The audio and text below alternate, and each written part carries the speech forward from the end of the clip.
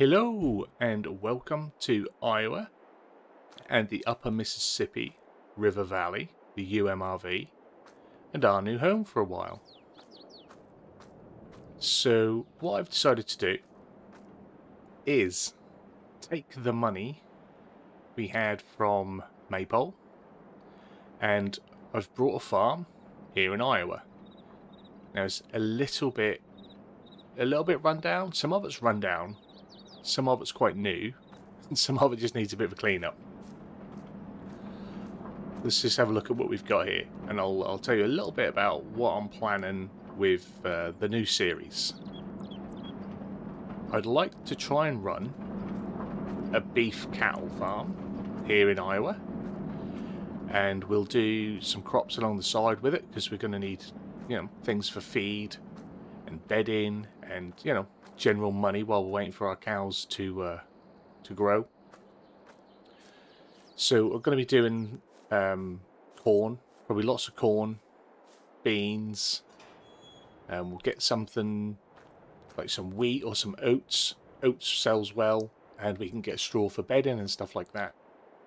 So that's what we're going to try and do. So this is going to be our primary beef cattle pasture. It'll hold around 500 head of cows, which is a good start. It's a lot. Now we are running Maize Plus, so it's not going to be easy. I do have my own sort of edited version of Maize Plus, so it's not going to be as brutal as what Maypole was. But again, we're going to start with young calves and work our way up. We'll do them of different ages and sizes. But that's the beef cattle pasture. We can put dairy in there and get milk, but we're not worried about dairy. I always do a dairy farm, so we're not going to do dairy this time.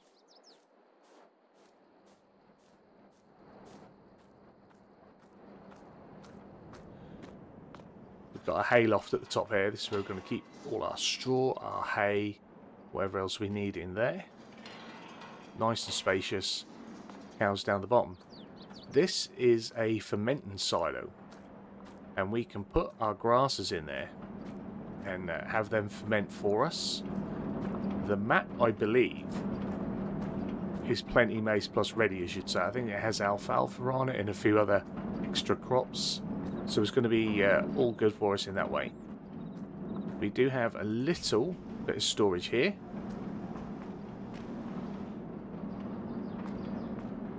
Not a lot. We can fit a few bits in there. It's probably more for like an office one, but we can keep the odd small vehicle in there.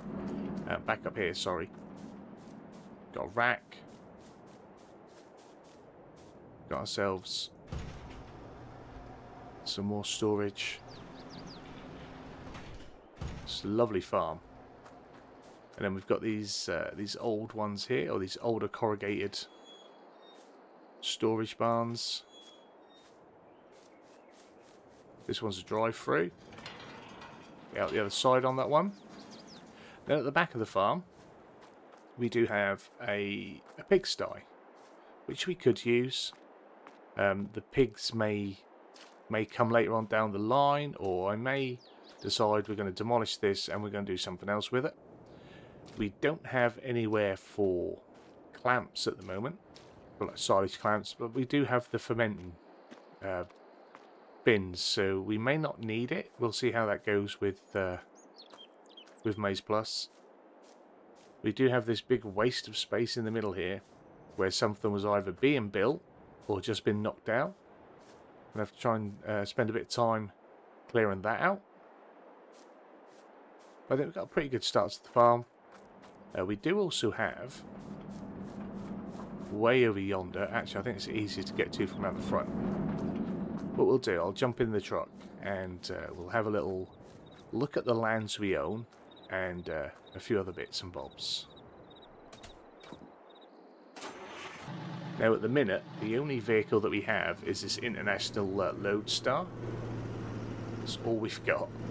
We needed something to get us from town. This is what I picked up. Now we own this field to my right, the empty one. And we've got the next field along. They're not very big. I think combined they're about 22 acres. I think it's like a 14 and a 6, if that.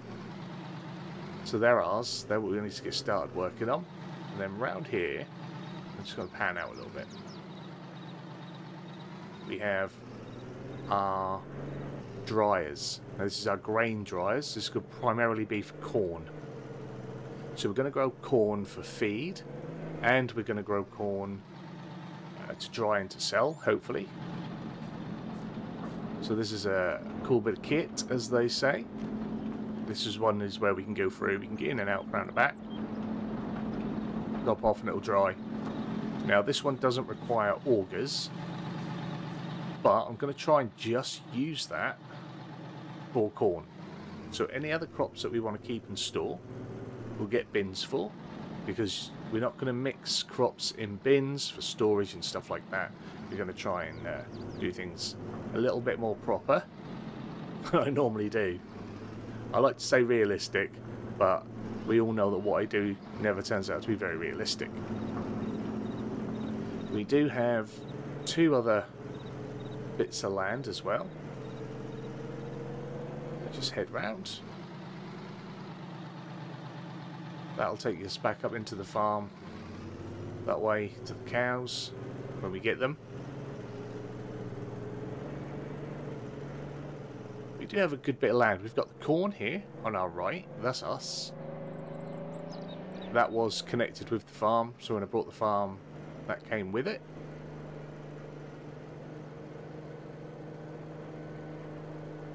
And then round the back. Oh, try not to cut that too short. I've gotten so used to driving in cab lately that I can't drive out a cab.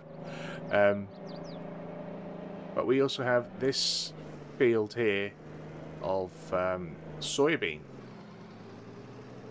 This is ours. Now these 4 plots of land are all we own at the minute. So we've got maize growing, we've got soybeans growing, and we've got 2 empty fields, and that is it. Now we still have, which looks like a lot, I know, 800 or just shy of 860 grand in the bank. But like I say, we have no equipment yet, and we have no cattle yet. So I'm going to need to at least get some feed either brought in before we can start with cattle, or we're going to need to do everything we can to build up some stock for feed so we can get the cattle in. I haven't honestly decided yet on what I'm going to do, whether I buy it in or not.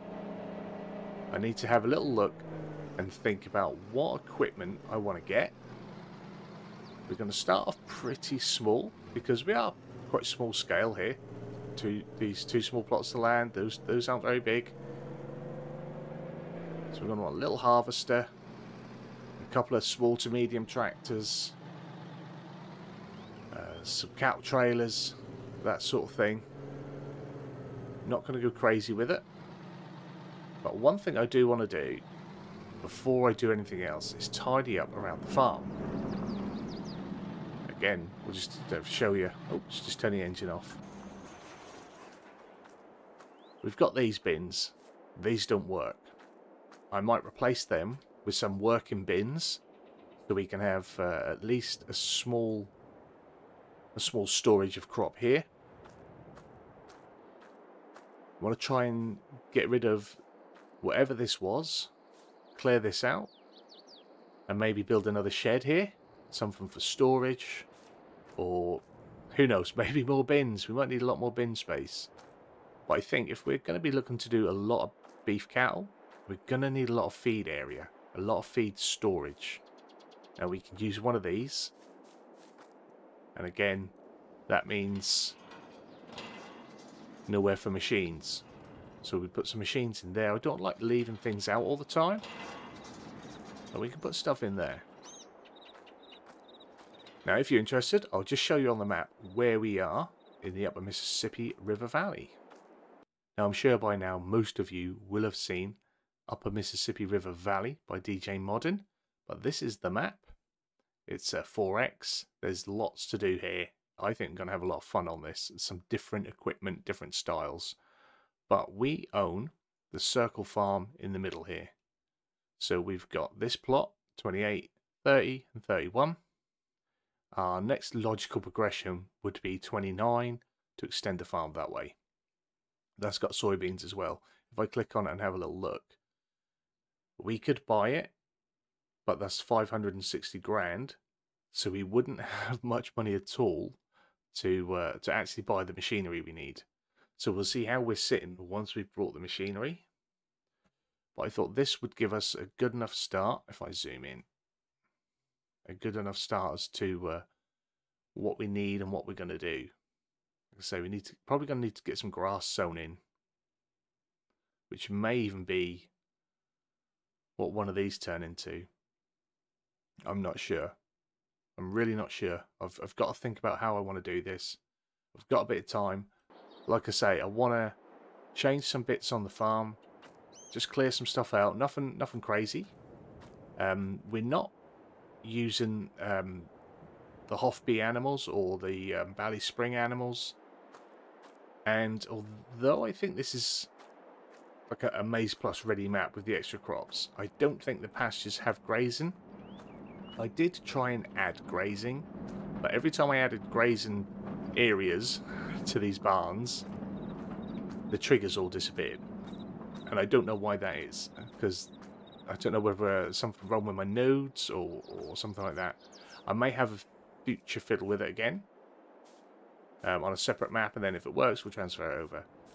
But I don't think, because there isn't any actual foliage areas mapped in, that there will be any, because I had to add them in myself. So I think it may be a case of number of nodes.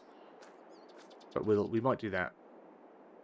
So if we get the cows in, even the calves will look big. But that's just the way FS works. Trying to think if there was anything else that we might need to know or share. I don't think there is. I think for a start, this is our farm. Running Maize Plus. We're going to do beef cattle. We're going to do corn. We're going to do beans. Probably oats or wheat. Some sort of grain crop. And next time you come in, hopefully I'll have picked out some machinery I want to be using. Where does the gate trigger? Right in the middle. There we go. We'll have some vehicles sorted out, and I'll have tidied up the farm a little bit. So hopefully you have enjoyed the first look here. Sorry about stumbling through my words. It's been a while since I've recorded. Had a lot going on personally, and I've just sort of stepped away from recording for a bit. But hopefully we'll come back with a bang with this one, and we'll clock up some crazy hours here. It's going to be fun. So hopefully I'll see you guys in the next one. Bye-bye.